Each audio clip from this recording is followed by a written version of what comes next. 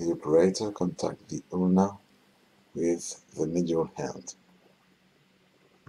He hooks with the index the coracoid process. Then with the external hand, he grasps the humerus. Without full extension, he tests abduction and adduction of the elbow. Then he tests distraction, compression, internal rotation, and external rotation of the ulna.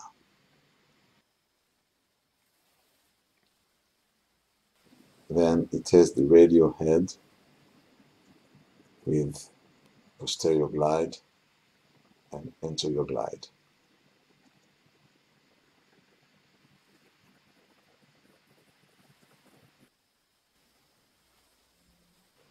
He can also feel the movements with the long lever of pronation and supination.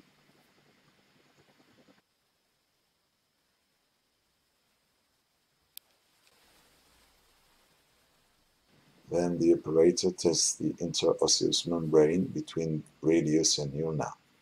He tests inferior glide and superior glide, anterior rotation, posterior rotation, and external rotation, internal rotation.